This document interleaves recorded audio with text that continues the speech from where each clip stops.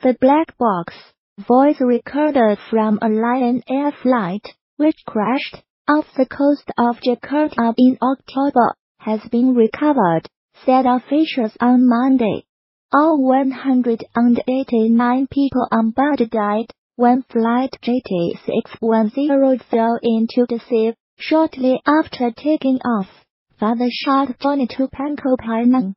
The pilot had asked air traffic control for permission to turn back to the airport, but then contact was lost.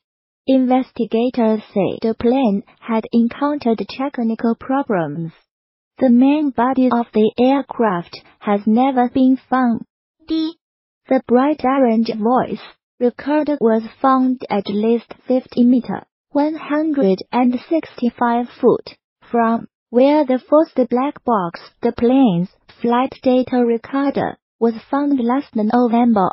The voice recorder was found on Monday morning, but was broken into 2 pieces.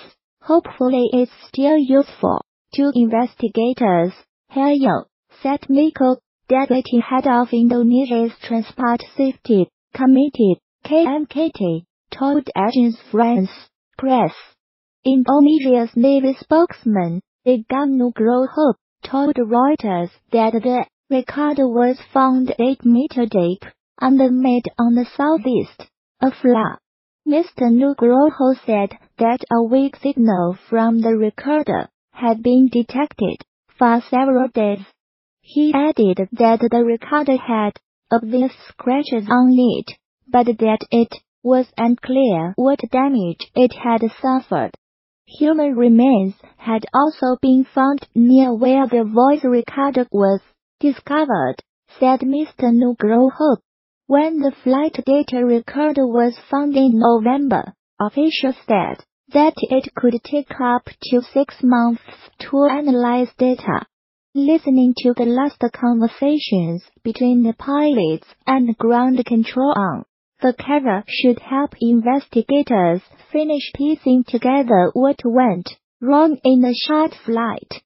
Flight JT610 took off from Jakarta at 6:20 on Monday, 23:30 GMT on Sunday. It crashed minutes after the pilot asked for permission to turn back to the airport.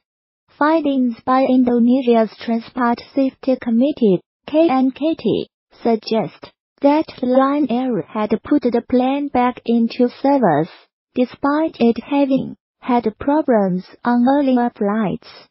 The pilots appeared to struggle with an automated system designed to keep the plane from storing a new feature of the Boeing 737 MAX anti-stalling system repeatedly forced the plane's nose down. Despite efforts by pilots to correct this, the findings suggest